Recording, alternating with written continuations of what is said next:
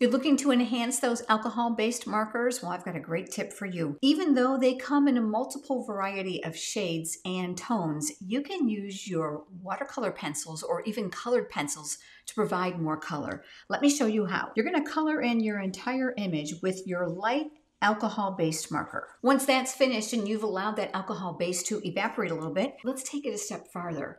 This is where the beauty of your watercolor pencils or colored pencils comes into play. I can actually add darker colors inside of those areas with the pencil. The great thing about the pencil is it's a lot more precise. I can get into little tiny detailed areas and pull out the color. Now, once this is done, you can leave it the way it is, or you can go back over it with your light alcohol-based markers and just slightly blend those colors together. It won't move them a whole lot, but it's going to create some muted tones.